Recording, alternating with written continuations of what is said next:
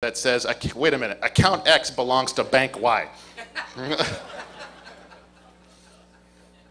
Okay. So we take the bank Y number and we put it into the bank ID, we hit enter again in the world's best hacking tool ever, Firefox. And we get this error message again. Wait, if you want to use bank Y, that belongs to client Z. Here's the ID. Okay, cool. So we take that number, plug it back into the URL, and all of a sudden we get access to every single bank account on the entire system. The system actually had no notion of authorization built in. It checked whether or not if you were logged in. That's kind of nice. So we said to our banking customer, we were not working for the ASP, we were working for one of their customers who was then forwarding along our reports. And the banking customer was not excited, nor was the ASP when we told them they kind of had to redesign their entire application. So we figured that that was going to take them at least a couple weeks, if not months. But it was interesting. Roll back. What was interesting is that when they first came back to us, roll back. When they first came back to us, they said, okay, we fixed the issue, please retest. So we retested it, and roll back one more. No, back, not forward, back. Super hackers, yes. All right, so we got back and said, please retest this issue. So we retested it, and no error message, right? Their first fix actually just commented out the HTML. So we utilized the great view source, found the code in there still, and we're still able to do the exact same thing. So, so that's what happened. So now we can roll forward. Sorry about that. Good job, by the way. So the ASP says, don't worry about it. This is an issue. We'll get on it. But in the meantime, the back-end business controls will prevent these issues. So should you get into somebody's account, you can't wire transfer money out of their account because we have controls around this sort of thing. So we said, okay, who are we to argue? So a few weeks later, here's what happens. Can I do it now? Yes. We get a check in the mail sent to White Hat, addressed to WH Test in the amount of $2. I guess the business controls weren't exactly what they were meant to be. All right, so we said we sent this over to the bank, because that's how we were testing it, just between our own accounts. So next slide. A couple of weeks later, our banking customer notified us that $70,000 was illegally wire transferred from another customer account to an Eastern European country. The money was not recoverable because they didn't notice until a lot long after. And the ASP eventually lost a customer, but we have no idea how many other users were affected.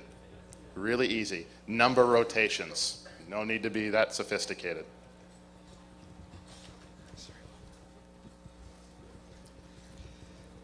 Trading on insider information. So there was a number of you in the financial industry, yeah? How many of you are in publicly held or traded organizations? How many of you buy stock in that stuff? Well, why is that funny? So an insider is defined as someone with a fiduciary role within a company, a corporate executive, an investment banker, or an attorney. How many in this room fit that opinion, or that description? Who's going to admit that? This guy. Oh, go. Somebody that actually gets access to financial data is one of those people. You have a fiduciary duty to actually safeguard it. I mean, SOX has a whole bunch of rules about this crap. We'll get to it. I'm so glad you said that. Go ahead. So one of the big things about this whole SOX thing and protecting this type of information that is so very sensitive is, well, marketing is a big part of it, but also releasing things on time. There are requirements and rules around how you publish this information. So Business Wire is an organization that a lot of these organizations use to publish information. But they put an embargo date on this, and it's really cryptically hidden. I'm standing in front of it. The data is not public because it's on the internet, but it's not linked in. Now, the only thing we're checking for in this scenario is a website with a very predictable URL. What's happening here is just simply a month, day, and a year. And this little thing on the end that counts. Now, before granting access to this press release, there's something the system requires. You're supposed to just log in. That's authentication, right? Just because it's not linked or not visible doesn't mean it's there. Predictable resource location. An Estonian financial firm discovered this It was a brilliant move. And just because it wasn't linked didn't mean they couldn't find it. And they managed to make some really smart bets. There was no sense of authorization. It's there. You can have it. We're just not going to tell you where it's at.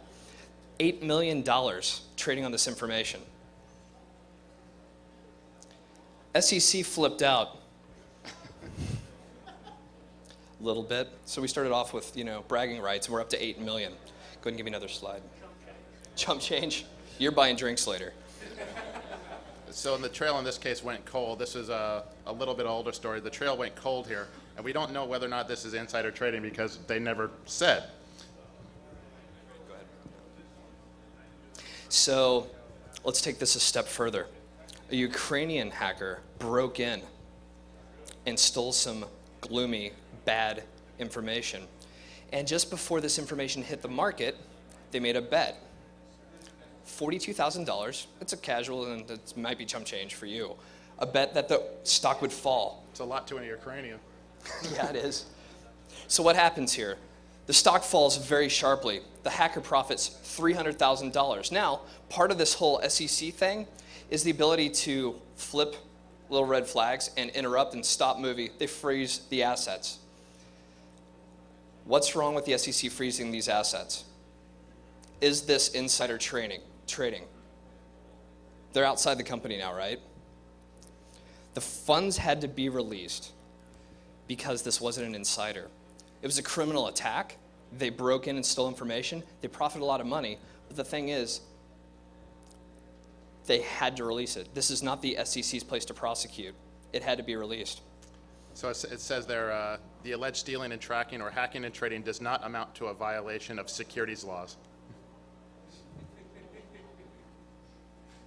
So what came all the way out of this was the Times speculated it wasn't worth pursuing because there's certain countries we just can't enforce these types of laws in.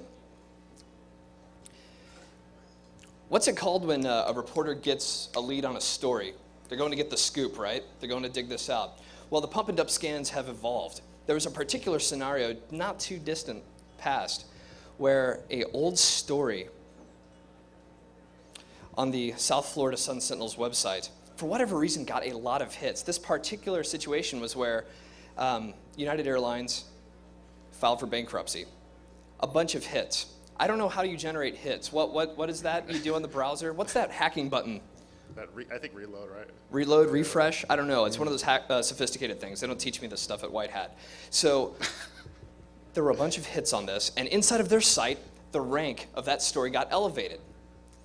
A certain Google index process happened, and it appears on Google News because it's apparently an important and very exciting story. So what happens is a Bloomberg reporter is researching on bankruptcies, sees this, translates this, and publishes this as news. This is years old.